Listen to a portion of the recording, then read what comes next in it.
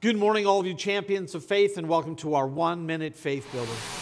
We've been reading in 1 Corinthians chapter 13, and today I want to continue on in verse 12. In writing to the church at Corinth, the Apostle Paul said, "We don't see things clearly. We're squinting in a fog. We're peering through a mist, but it won't be long before the weather clears and the sun shines bright." Listen to this next part. I get excited about this. We'll see it all then.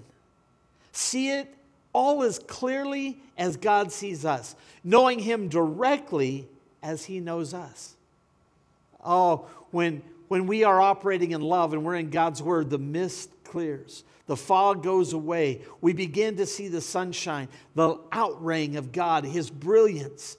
And we begin to see clearly as God sees us, knowing Him just like He knows us. Amen? Well, God bless you and have a faith-filled day.